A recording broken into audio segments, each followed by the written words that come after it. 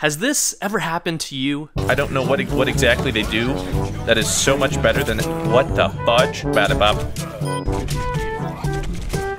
Jesus Christ! Hey, what's good, John? Oh! My God, your shockwave will find them all! And this nation.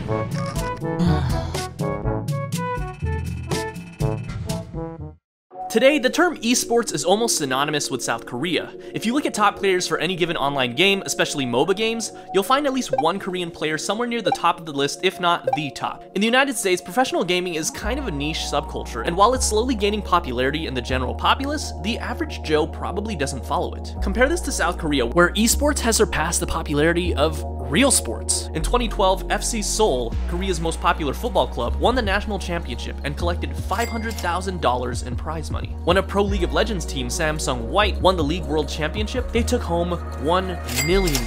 I mean, professional gamers are seen as celebrities in their own right. Just look at this clip of BTS meeting the top League of Legends team, T1, and they're obviously just as excited to meet T1 as T1 is to meet them. 선수랑 게임을 해보니까 좀 호흡이 잘 맞나요? 제가 많이 도와주고 케어해주면 훌륭한 선수가 될 수 있지 않을까 그런 생각이 많습니다. 저를 도와준다고요? 네. 저 같은 경우는 이제 뭐 친구를 키우는데도 큰 소질이 있는 그런 사람이기 때문에. They take gaming very, very seriously.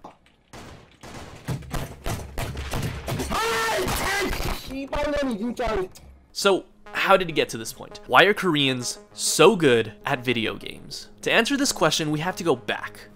Way back.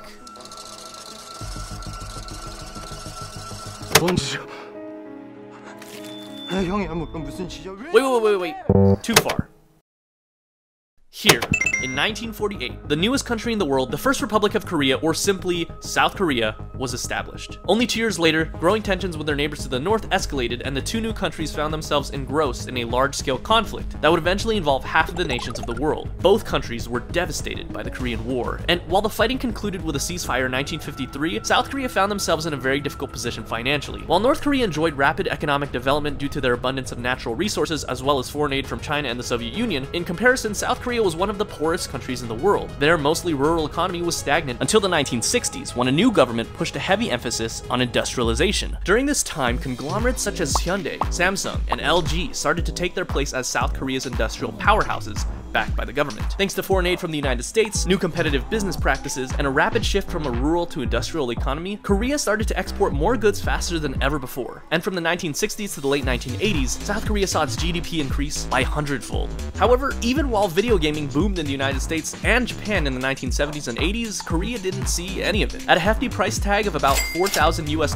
the average Korean couldn't afford to own a computer or video games. Though their economy continued to grow, things changed when it was hit by the Asian financial crisis in the mid-90s, which ravaged the economies of, among others, Thailand, Indonesia, Malaysia, the Philippines, and South Korea. Many South Korean companies went bankrupt, one after another, including the conglomerate and car manufacturing behemoth, Daewoo. In an attempt to revitalize the economy, Korean President Kim Dae-jung decided that this was a perfect opportunity to make new investments in high-technology industries such as IT, telecommunications, and that's right, a shiny, newfangled invention known as the internet.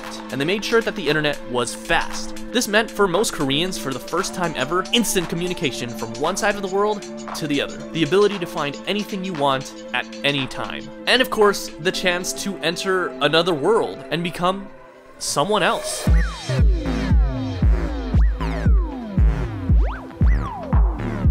More investment in technology meant that computers were more available than ever before. This in turn made the price of personal computers go way down. Not only could the average Korean household now afford personal computers, but PC bangs, or internet cafes, popped up all over the country, and its numbers increased exponentially, quickly growing from its original dozen or so before the financial crisis to over 20,000. And it was cheap too. The typical cost for 1 hour is 1,200 won, the equivalent to a USD value of $1.04. Students would use their extra allowance to spend a few hours after school at at the internet cafe. It was the place to be. PC bangs weren't just for playing video games either. Rather than meeting up at the mall or a club, a bar, or a bowling alley to socialize with friends, young Koreans preferred to hang out at the PC bang. You can watch TV, sleep, and even order food and drinks. And in one of the most densely populated countries in the world, especially in the city, sometimes playing football or other outdoor activities wasn't possible, especially on a school day. And because school is a very, very stressful time for students, naturally they gravitated towards something that would allow them to forget about their worries for a while, as well as being cheap, fun, accessible, and something you can do with friends. Now, group interactions and fitting in, doing whatever your friends are doing, and keeping up with the trends are very important to Korean youth. In fact, you're gonna have a really rough time in school if you don't fit into a group. So if you wanted to fit in, you had to play video games whether you wanted to or not. This made MMORPGs the natural choice for Koreans, with games such as Nexus, The Kingdom of the Winds, Lineage, Maple Story, and Ragnarok Online, becoming Korean staples. MMORPGs were the preferred genre of Korea. That is, until March 31st, 1998, when everything changed.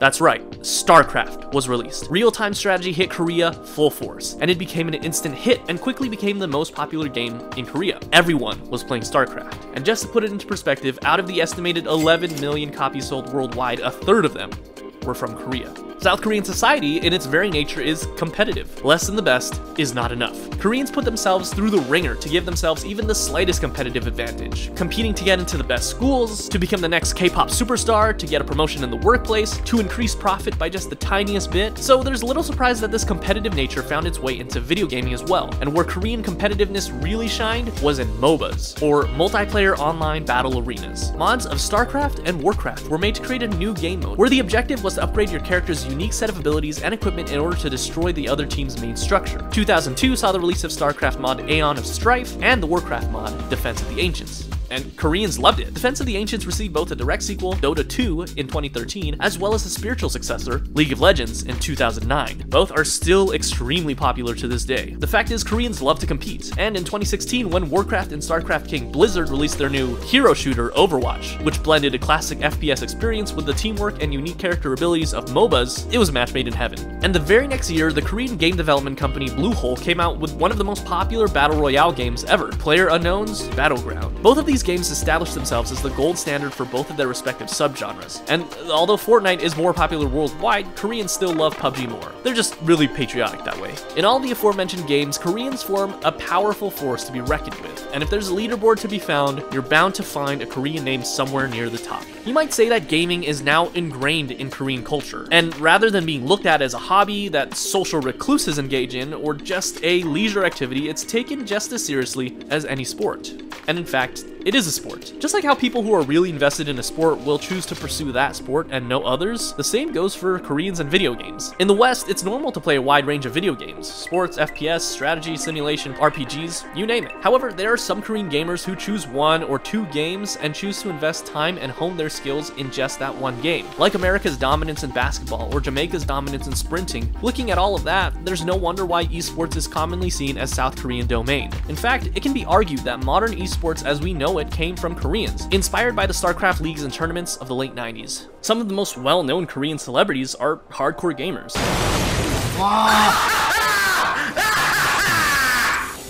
또 저희 제 소나분이 굉장히 무리를 하셔가지고 되게 저에게 무리를. In fact, there's even a competition that features K-pop idols competing in different events, including, among others, esports. 살려주세요, 죄송해요. 그냥 도망가.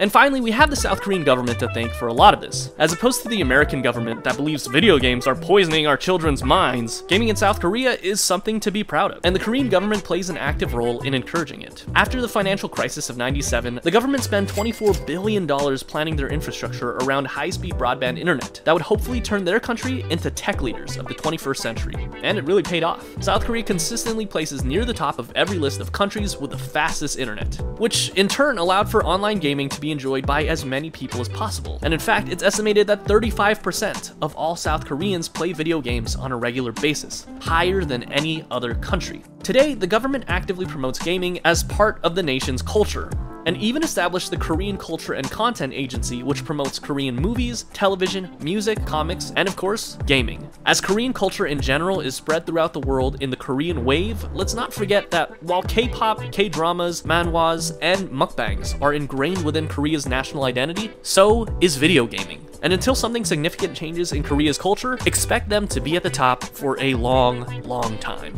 Thanks for watching.